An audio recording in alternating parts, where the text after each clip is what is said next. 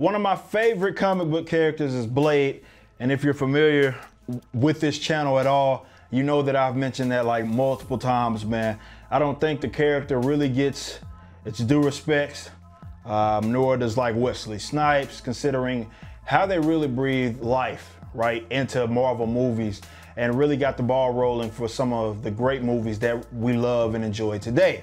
So I've been reading the current run of Avengers, and I really enjoy it. Aside from this like awkward like love affair between Thor and She-Hulk, I enjoy it, right? And Ghost Rider is another one of my favorite characters, and he's played a really prominent role in the current issue, or more so the current run thus far.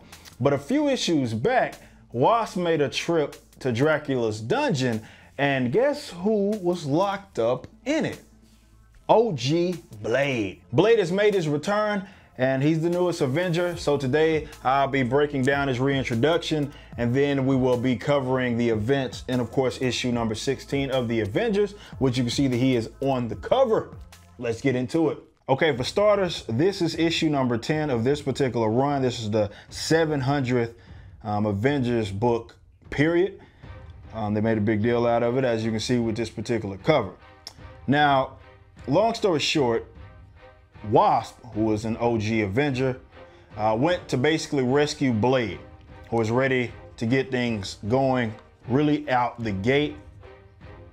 Just imagine how stoked I was when I turned to the last page of this book, and this is what I see. Again, this is issue number 10. He doesn't officially join until issue number 12. But long story short, there's a civil war that's brewing between vampires, right? Which of course is causing all sorts of commotion, and Black Panther, who is currently the leader of the Avengers, called for help. And of course, the best vampire slayer there is. And like I said, this right here is of course issue number 12. And this is when he is finally on the last page, formally introduced to the team as a new member of the Avengers, considering his expertise. You see Black Panther, another one of the OGs, in the background as well. Hopefully I can get a print of this page because it's for sure going on the wall. But really up until this issue, man, a lot has taken place. Mainly the Shadow Colonel has a clique called the Legion and has brought out the demon in Ghost Rider, who can't seem to get control of himself. So here we are, cover of issue number 16, with my man Blade front and center. I wouldn't mind having this as a print because three of my favorite characters are here in Blade, Ghost Rider, and Black Panther. But this person over here at the top right, yeah, there's no way that this is going on my wall. As I said, the big conflict right now is trying to reel the Ghost Rider back in. So we begin with Robbie Reyes, the current Ghost Rider here. The idea is basically he's trapped. You can say in his head, in this realm, what have you. He can no longer control the Rider. So the Rider is in the real world doing what the hell he wants, which is why he's stuck on this freeway right now in hell, it seems. This is not in the real world, and he's trying to get back, which is why he's asking to get him out of there. He states that the magical words that the vampire dog, there's a vampire dog, we'll get into that here in a little bit. In previous issues, which is part of the Legion, he started speaking basically this magical gibberish, and that's how he lost control. Here at the bottom, you can see that he's surprised that someone shows up. I always really like scenes like this because they gauge how powerful some of the characters are. The Rider is fighting with Thor here, and even he is confused as to how powerful this Ghost Rider actually is. But Captain Marvel tells Thor to chill out because Robbie is still in there. And she's like, we got to get him out. Don't hurt him. The only cure that my man Thor says is pain. That's the only way you can get this guy back, right? And he ends up blasting both of them back. And then Captain America steps in. Now, meanwhile, we see Colonel and his squad get snuck up on by my man Blade, the OG, who starts shooting at this dog only to then get attacked by the dog. So the heroes are all here in Madripoor fighting the Legion. You see my man's Black Panther. We got She-Hulk over here. They're all there. And Danvers gets the penance stare over here at the bottom. She's going through it. And Thor is over here fighting Ghost Rider's car. If you know Ghost Rider's car, the Robbie Reyes' car, it just does whatever the hell it wants. Now, back to Russia, where I mentioned that Dracula is being held. And then you can see this character by the name of Red Widow, and she's the one calling the shots. This is the Winter Guard out here in Russia. You can see the Winter Guard, the clip, yada yada. But this character right here is called the Red Widow. Again, being held captive. He did, however, give himself up. He gave himself up voluntarily to the Winter Guard.